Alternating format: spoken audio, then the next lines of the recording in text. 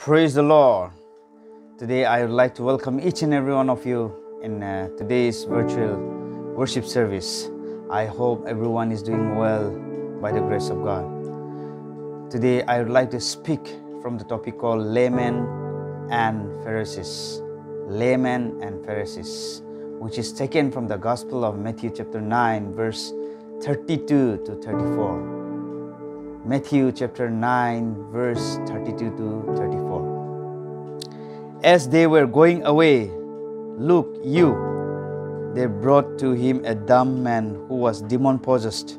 And when the demon had been expelled from him, he spoke. And the crowds were amazed.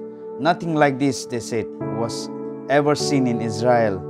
But the Pharisees said, he casts out the demons by the power of the prince of the demons. This is the word of God. We can find only few passages in the Bible where it shows that we people are against Jesus Christ. We can just find that is in few portion of the Bible, not in the whole Bible. Here let us look at the picture of two reactions to him against Jesus. There was two reactions against Jesus, which we can find through this passage. Number one, the attitude of the crowds was amazed, wonder. They were wonder, the crowds, they were amazed.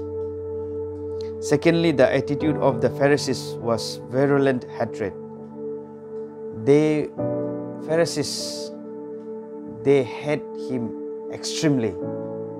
So let us look at these two reactions. It must always remain true that what the eye sees depends upon what the heart feels. Whatever we see, we believe that. Whatever we see, that we keep it in our heart. So let us look at that. Firstly, the crowd looked on Jesus with wonder. The crowd looked on Jesus with wonder because they were simple people with a crying sense of need, and they saw that in Jesus their need could be supplied. The people, laymen, simple people, they saw that, they knew that their needs would be fulfilled through Jesus Christ. That is what they had in their heart, that He is the only one who can deliver them.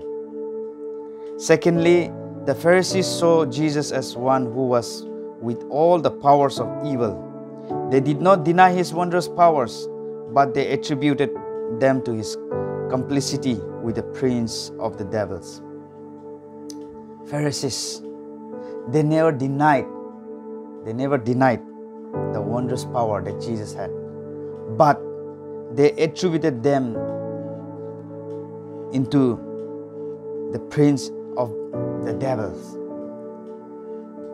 They said that he has a power of evil, the power that comes out from evil, the power that comes out from devil. Why does Pharisees, let us see, why does Pharisees had that attribute in their mind? When we see that from the layman view, that was a miracle that Jesus did. It was a miracle that Jesus did, but Pharisees, they took it in different way in their mind. Firstly, they were too set in their ways. They were too set in their ways. Laws, tradition, according to the Pharisees. Laws and tradition according to the Pharisees. Pharisees think that there should be not one word added or subtracted from the law. They think that there should be not one law added or subtracted. There should not be one word added or subtracted from their law. That is what they took it in that way. To them, all the great things belong to the past. They took it that whatever was happening, that was in the past. To them, to change the tradition was a deadly sin. They think that this is a law, this is a tradition, and it should not be changed. Which we know that Jesus, when Jesus came, we became a new person in Christ. We were forgiven. We have become a new person in Christ. And then those miracles, those power that God has blessed us, that was a new thing. When Pharisees looked at that, anything that is new is wrong, which Jesus did as a new interpretation. As I said, Jesus did a new thing, new wondrous thing, which was against the law of Pharisees. Secondly, they were too proud in their self-righteousness to submit. They think that they are too righteous. The Pharisees were so well satisfied with themselves that they saw no need to change, and they hated anyone who wished to change them. They thought themselves that they are so righteous and they are in right place and they are totally right. They are not sinners. They do right. They think right. They say right. That is why they don't like people to change and that whatever they think.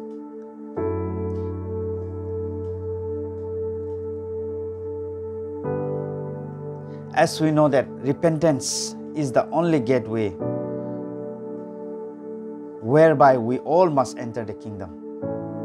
And repentance means the recognition of the error of our ways. Pharisees, they took themselves as a righteous man, righteous person. They think that they never sin at all. Through their acts, through their deeds, and through their words, they think that they are not a sinner. They don't need to repent. But what did Jesus say? To become a new person in Christ, we have to repent. Repentance means to make correction ourselves with those errors that we have. The past sins that we have been doing, if we have changed ourselves, then we have to leave all those sins. We have to correct that errors that we have. We have to correct that thing. We have to correct ourselves, the sins that we have. We have to leave that away. And that itself is the true repentance as a believer of Christ.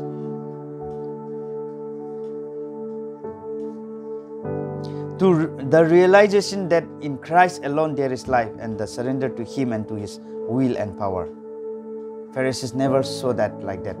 They never took Jesus as a life. They never took Jesus as the only one way to heaven. They never took Jesus. They never surrendered their life to Jesus. They thought that their law is the right law, and they are the righteous one. They are the one who make the laws. They denied the will and the power of Christ. They denied the will and the power of Christ. Thirdly, they were too prejudiced to see. They were too judgmental. They were too judgmental, as I said. They think that they are right. And they keep on accusing Jesus. They keep on accusing Jesus that He is an evil person. He has a power of devil. Their eyes were so blinded by their own ideas that they could not see in Jesus Christ the truth and the power of God.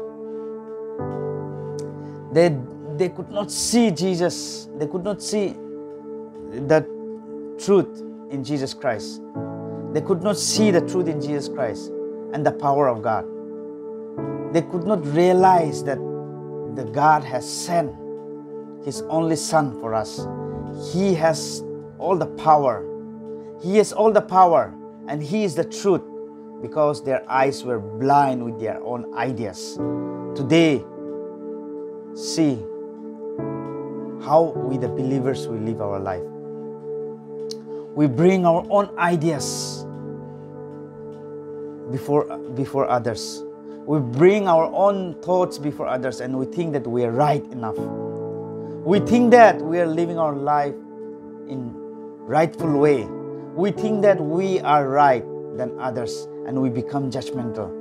And we never accept others' opinion. We never accept what is the truth. If it is from the Bible, then we should accept it. But if it is from the outside, then of course we will deny it. But we never ever accept others' view, others' ideas, even if it is from the Word of God. And we think that we are right always.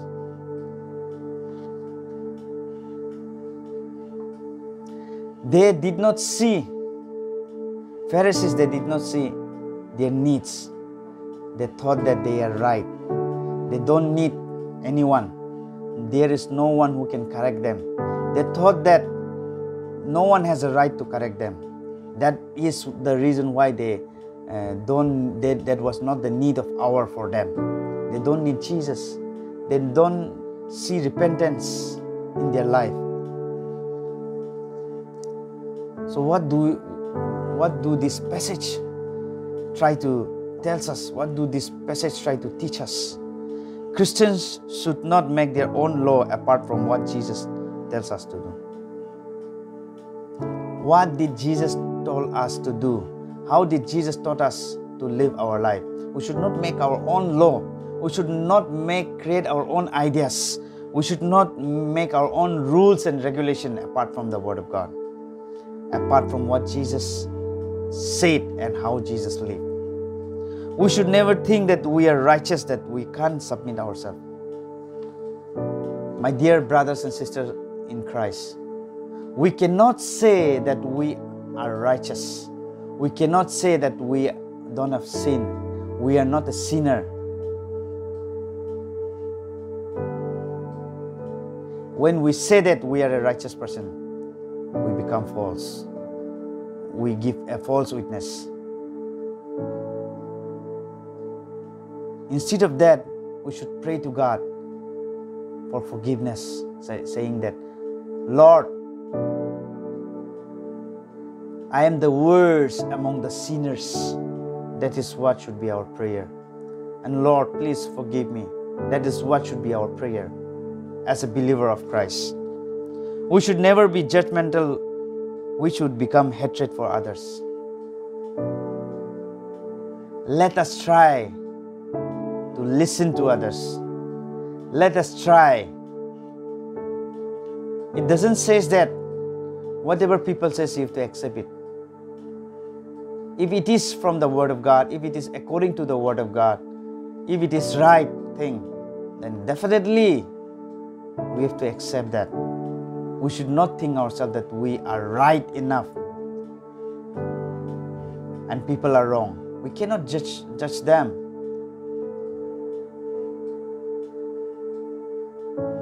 When we have so many grudges in our heart, when we have so many hatred in our heart, how can we judge someone? How can we judgmental to someone? How can we say people that you are wrong, you are a sinner, you have hatred in your heart, you have lots of grudges in your heart? When we point finger to someone, this three finger itself is pointing us. Let us try to judgmental to ourselves. Let us judge ourselves, correct ourselves. And that will help us to make our way to heaven. Thank you so much. I would like to end up from here. I believe that everyone is blessed through this Word of God. May God bless us all with this short sharing. Thank you so much. God bless you. Amen.